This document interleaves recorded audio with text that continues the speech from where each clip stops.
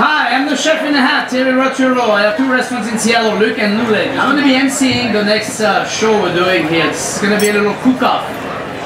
We're going to have 2 guys battling it up. There is the Irish lucky guy.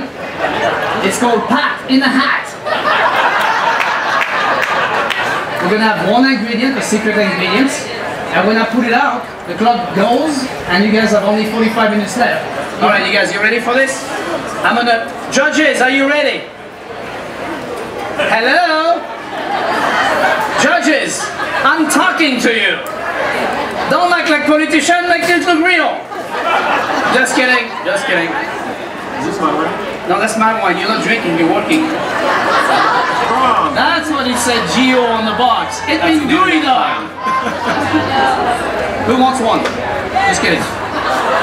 Ladies, calm down. I'm done. Okay, you ready? You've got 45 minutes from now. We wrestle over that? Just do your... Yes, you wrestle. It looks like you're going to be behind already. And now we take this skin off and, well, this is just wrong. That looks like the snake. We just get rid of this hat here. So you separate the 2. This is the actual hot top of the clam. This is actually the clam meat. This is more like the sweet. Anyway, this is really delicious. No joke, cider pot. It's almost like sweet bread. You know, really beautiful flavor and delicateness. I personally like to just take my gooey duck, do a quick dunk in the water, peel it, and then slice it raw so it's still moving, and then do a sea urchin lime dressing. It's a very fun thing to do. We have 1 pound fritters. Gooey duck fritters.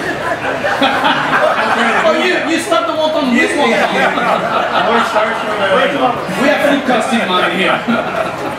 Big round of applause at that. You might be from some. Are you from here? Yeah. Time! Judge number 2 took Pat! Judge number 3 wrote a whole program of it. Pat!